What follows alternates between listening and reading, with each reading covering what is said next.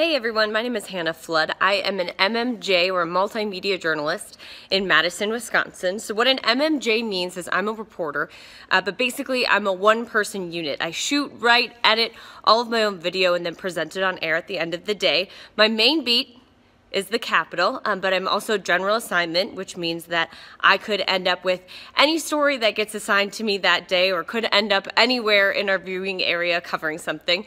So I'm going to show you what it's like a day as an MMJ, so come right along. So my day starts with me coming into work and looking for story ideas that I can pursue for the day.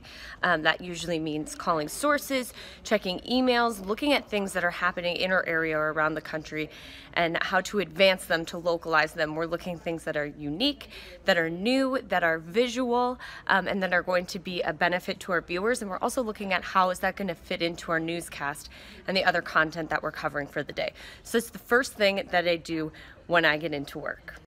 And around 10:15 is the morning meeting where we get together and come up with the game plan. So here's an example of a list of stories that we're working on today. Some things that are on this list are things that we already knew about, assigned stories. That's what I'm working on today. A story that we already knew about, that we received a press release on. But sometimes you see down here in ideas, these are ideas that people bring to the table. So our morning meeting, we compare what's already going on, who's working, and what ideas people bring to the table, and then we assign who's going where and what time their story is going to air. And then it's up to us to make it happen. So as I mentioned, I was assigned to a story today. We know that we need to be down on campus at 1:45 for the availability with the chancellor on this.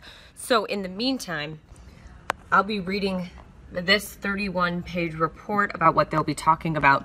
I'm going to get a web story ready. This information is embargoed until 3 o'clock.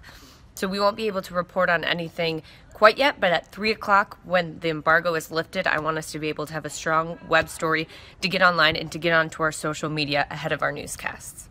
I think it's important to note that every day here is extremely different. This is not my typical routine of starting my day reading over a dense document like this and starting a web script.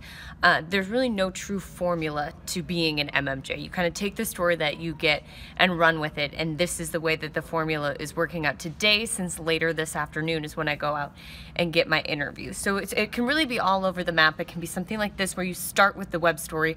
A lot of times a web story is the last thing that I do in my day. So as MMJs, we just have to be flexible and ready to go with whatever task we're handed. Okay, you'll notice I've changed my outfit into something I think is more appropriate for going to a press conference with the UW Chancellor. That's where I'm off to talk about that report that I just wrote the web story on. So I want to show you, my producer behind the camera, Ben, is helping me out with this. I want to show you what I leave the station with. That's my bag. That includes my notebooks, pens, anything that I might need on the road, my makeup, the backpack, which has all of the audio gear, anything I might need related to the camera, the tripod, and the camera itself. So every time I leave the station, I pack all of these things and hit the road. Sometimes just getting there can be the hardest part. Is to create a campus that goes far beyond that and encourages individual and institutional openness and inclusion for all of its members. Okay, press conference is done. It's about 2 o'clock. So now I hop back in the car and get back to the station, and I need to get a story to air for the 5 and 6, potentially the 4. I'll find out when I get there. Okay, so it's 2:45. I'm back at the station. I just checked in with my 2 producers. They're sitting right back there to see what they wanted for the story. They have to look at how much time they have in their show and how the story fits into the rest of their content for that day. So I know I'm in the 5 and in the 6, and I know my format. I'll be reading my script on air, and then we'll be airing sound bites from the press conference that I went to today. So when we're putting together our stories, there's kind of 2 sides to it. This would be the visual side. This is me picking what sound bites we're going to use, picking the video that we're going to use, and then there's the writing side. This is what a show looks like, and then over here is where I'll write in my script that I will read on air. Always time for a quick snack break. All right, story is written, story is edited. Now I've got 5 minutes to do my makeup before the 5 o'clock show. The time is now 4:45, which means we're 15 minutes away from the 5 o'clock news, which means I need to get ready to go on air. Alrighty, it's showtime. Campus, and only 65% of students of color say they feel welcome on campus. Well, what a difference 2 hours can make. This is big. Okay, 5 o'clock, check. Now it's time to turn it around and do my 6 o'clock version. Live from the WMTV studios, your news authority. NBC 15 News at 6 starts now. Last fall, the UW chancellor assigned a group to research 2 white supremacist-affiliated groups that operated on campus during the 1920s. NBC 15's Hannah Flood joins us now with more on how the university plans on recognizing that past while moving forward. One of the big questions the study group was facing was what to do about 2 campus spaces named after 2 men that were previously a part of those white supremacy groups. The study group recommended not removing those names immediately and instead focusing on a path forward.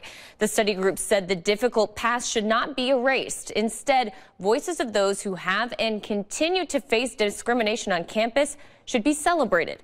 A campus climate study done by the UW in the fall found that only 65% of students of color felt welcome on campus. And that is truly a motivation to say we need to keep working on being a better place and a better community. But unless we acknowledge that this wasn't a welcoming place and that for some people it might still not be, we're never going to get to the campus that we want to be. The study group also recommended that the university should invest in cultural studies programs and bringing diverse students to campus. Today, the chancellor agreed to move forward with those plans. She said this fall, the university will start a public history project to display stories of those who fought and overcame prejudice on campus.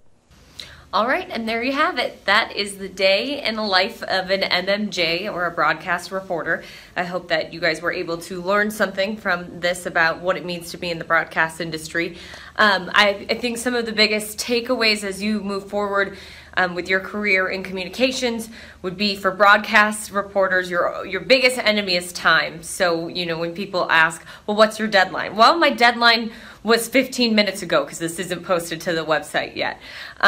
So think about time, and something that I wasn't able to show today, and just the story that I was doing is characters. We're really looking for the real people. I think what would have set this story apart, if I would have had a chance to talk to some student organizations, some people of color who are experiencing prejudice or racism on campus, or a UW historian who could really talk about this and break it down. We want those real people. So especially when I'm working at the Capitol, I'm constantly finding ways to get out of the Capitol, to not talk to the officials, to the lawmakers, to not do a story on a press conference. So in any way that you can help reporters find those people that are impacted by the stories that you're trying to tell, if you can build relationships with reporters and kind of understand how they operate, what they need, and get in touch with them ahead of time. If I can plan out a day, a few days in advance, or even one day in advance, it can make all the difference from making a mediocre story to something really great. So thank you all so much. I hope that you learned a thing or two, and good luck.